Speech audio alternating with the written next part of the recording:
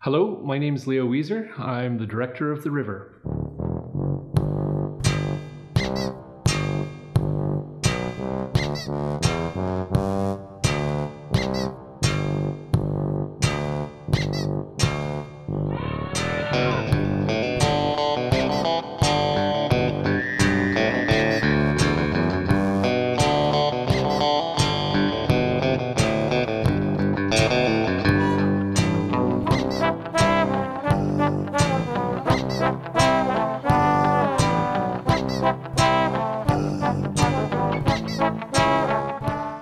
So I knew that I wanted to do a music video using a Canadian band, and something that occurred to me was the Arrogant Worms did some really good comedy music that was very evocative and storytelling type of music, and I thought, wow, this would be kind of great. And so they happened to be coming through for a show, and I did the weirdest thing, which was to just Facebook them. So the Arrogant Worms actually did come and visit us here at the shop, and it was a very cool experience. The first thing that Trevor did was he hauled out of his backpack a book that he had just published called, I believe it was Grimm's Fairy Tales, and a hilarious book that he was self-publishing that I knew when I read that our sense of humors would align somewhat, and that it was this was the right choice. Yeah, we write funny songs, and some of them are stories, and then some of them are just a funny idea dragged out usually just to the point of breaking, and then hopefully the song ends by then. The River is the animation that we've done of the Arrogant Worms River of Snot. It's a 3D stop motion animation.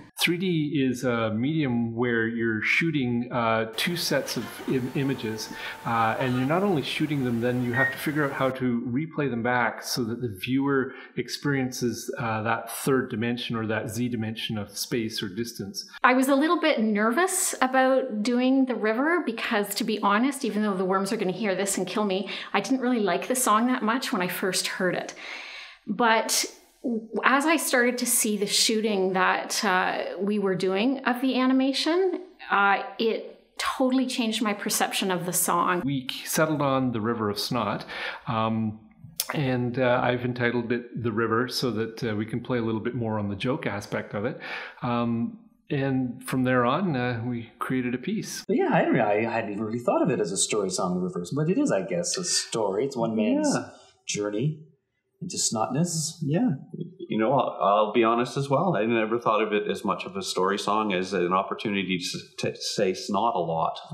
Yeah. Because it really is a fun word. So that was the germ of the idea? That was the germ of snot. See, you just say it and it makes you happy. Yeah. It makes the cold go by so much happier when you can say, words like snot. The Worms are so good at the songwriting that they do and the performing that they do just to make people laugh. And we think that the animation with the visuals just enhances that. The River gave us an opportunity to explore the media and the mode of 3D a little bit further. So in a lot of what you see, we've pushed the interocular much further. We've mixed the sculptures from being flat to three-dimensional. One of the first items that I learned was the interocular distance and how to figure out how much space between the two images, because we're taking a left eye and a right eye, and how your brain puts that together or doesn't put it together depending on how big the space is. Alyssa Moor, for instance, it was her first stop animation, and just watching her grow was an amazing thing. She's a very talented sculptor, very, very talented prop builder. As you watch the movie of The River, you'll notice that there's a wide variety of different props involved and different puppets. In the opening scene, most of the puppets are small, flat-footed plastic creatures, and they were quite difficult to work with as they had to go over mountains and hills and different brushed areas, but they had no movement in their legs, so they were constantly being propped up, and quite a few of them, like, you'd be halfway through the shot or there'd be one, you'd get the left eye, but then they'd fall over, and then the right eye, they'd be dead looking on the film. So you had to constantly make sure that they were very secure and set up on the set, because they like to fall over. So with stop animation, you really have to think out the process as early in production as possible. Stop motion is a very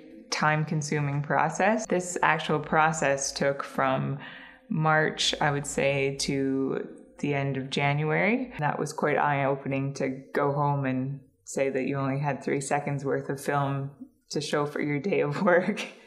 But that's the nature of this particular art form. So it's a learning curve for me. One of the very first things after transcribing the lyrics of the song and starting to come up with some kind of concept ideas, we had our assistant from Ireland at that time, Denise Dwyer. She entered that into a new storyboarding program that we had. And so she came up with some of the very earliest storyboards. And then we handed this over to Amanda Rye, who then took it and did some very, very concrete builder storyboards from that. So Amanda is credited with a lot of the, formulating and making it more concrete. From those storyboards, the shop took them, and Alyssa did a fabulous job of building the puppets with Amanda and starting to really flesh the film out. So when we hit the floor with the camera, it was already mostly there. Occasionally we had to build a little this or that as a whim would take me or something, but 99% of it was there. And in fact, with the storyboards, it makes post-production easier because we have very little extra stuff. The editor gets exactly what we've shot, and it's exactly pretty much to the storyboard. We've left little tags and buttons here and there, but it's very efficient process of working. So what's on the page ends up on the stage. In order to make this movie, there were quite a few people involved. Of course, Leo and Becky, as well as there's 3 animators, so myself and Kristen and Luke, and also 2 fabricators, so Amanda Rye and I both built the sets, and that's how much it takes to make this little movie. Alyssa just rose to the task incredibly and created an immensely nuanced film. So we actually, on the lines of trying to be more resourceful, we actually used for the opening and closing sequences parts of a set from other shoots that we had done. We could start from square one, but you don't have the budget, and you need to be really resourceful and, again, think outside the box about how you can get those visuals in the most timely and efficient manner that you can. So yeah, some of the sets you'll see in different showing up in different bleeding art projects, but you know what, it's okay, it works for us, and we own the property, so we're good with that. And in the end, every scene worked quite well with what we used. So we've again partnered with the post-production house Jump Studios. Jump was actually one of the very first, and I believe still the only in Alberta, that is doing 3D content. So all the colorizing is done at Jump, the 3D convergence is all being done at Jump, and they're doing the final output and assembly for us as well. Very much enjoy working with those guys. They're very creative in what they do, and they tend to push the limits as well. So the whole world of filmmaking and distribution has changed now, and we've been very cognizant of that. Even people that have been working in the film industry or TV for years are trying to figure it out when there's all this free content out there. We started shooting Skeleton Girl almost 5 years ago, and 3D has completely changed in that 5 years. It's not quite the rage it used to be. It's not what they termed as the gold mine that was supposed to happen. Now everybody's into 4K, and they're going, well, 3D is a dead fad, which it is not. Absolutely, it is not. It is a mode of viewing and watching media that is very personal and very individual, and it's absolutely as valid as it always was. The problem is that filmmakers have not been trained to work in 3D, and directors have not been trained or experimented to direct in 3D. And that doesn't necessarily make for good 3D films. So we have a commitment to continue exploring the medium of 3D, and with the idea that we can still put out a good 2D product, but 3D is very, very important to us. Leo and I have always been very cognizant of how to be merging art and commerce. And we have never been intent on doing our films just because we wanted to make films. To me, if you want to do it as a business, you've got to be doing something that is creative, but also at some point you're going to be making some money back.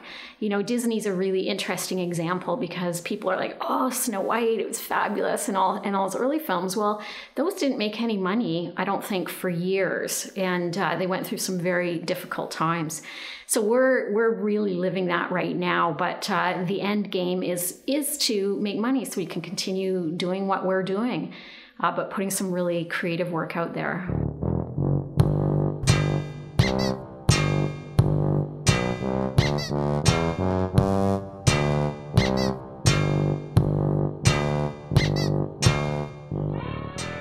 Hello, my name is Alyssa Moor. We just called Let's okay. Endgame. Start again. Ready? And action. What is it? That's a stupid question. It's something I could absolutely not have done with everybody's help. I didn't prep this part. People need something. I'm gonna start crying, oh my God. No, I'm not doing this part. Somebody else has to do this. It just really, ugh. It's the cleaners. And that's it.